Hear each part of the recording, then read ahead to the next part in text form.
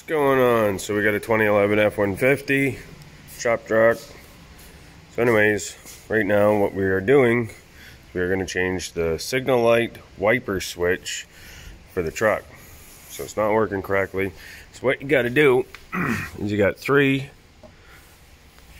let's see here, they are 7/32 screws. We want to take those out, set them down on the floor. Then right here, there's a cover that goes on the top, which is there. We're going to pop that up and off. You're going to disconnect it from over here. And then there's two T10 Torxes that are right here, which are these ones. So take those out, and then the switch pulls out.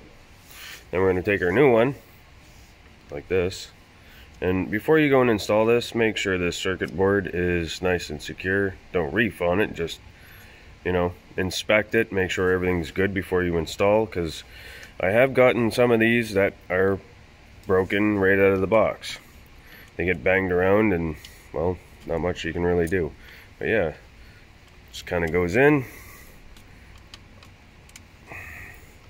Oh, it's not snapped in, I don't think. Yeah, it's snapped in. So there, that's in there now.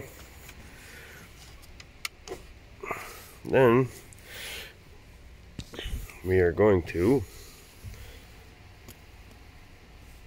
take our two screws back. There's a hole down here, right there, and another one here. I'm gonna put those back in.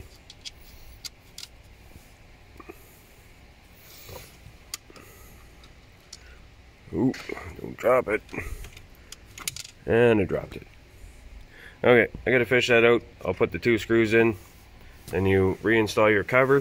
When you're putting your cover back on, if you look at this tab right here, it goes down and under the back piece back here.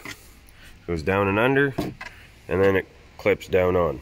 Just make sure you have things lined up. You might sometimes takes a try or two, but anyways, if you like this video and it helped you out, hit that thumbs up button, hit subscribe, and we'll see you guys next time. Have a good day.